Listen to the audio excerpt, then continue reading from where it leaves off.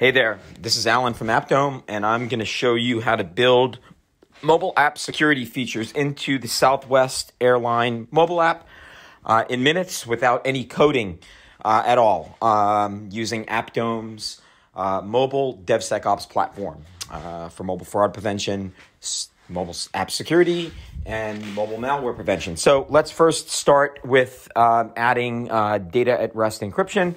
I'm going to encrypt the data stored in the app, created by the app, and used by the app. I'm going to also encrypt the data stored in strings and resources and app preferences. These are areas in the code itself where sensitive data is often stored. For instance, you might look in here to try to find information about the user to steal their loyalty, frequent flyer miles, jailbreak and root prevention, man-in-the-middle attack prevention, which is going to protect the certificate chain, the chain of trust. Essentially, this is data in transit protection, many different features that you could select here, including secure certificate pinning, if you so choose.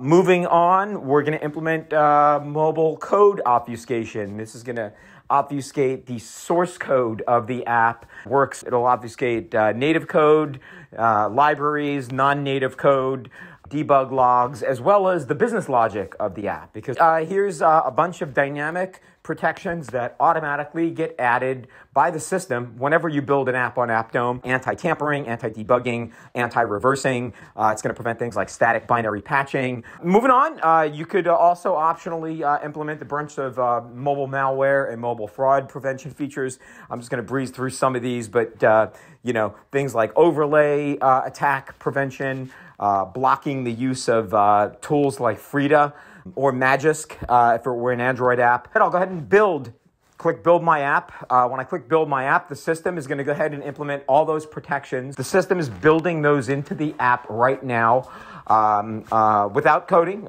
In a moment, we'll be done. You can consider this to be your dev cycle. Takes all of about 2 minutes, fully automated. I'm showing you Appdome via the GUI, but the most common product is actually using the API, in which organizations typically use Appdome inside their CI/CD system and fully automate the whole process. And that's it. We're done. You can see that the build is now complete. I just secured the Southwest Airlines mobile app in about 2 minutes with no coding.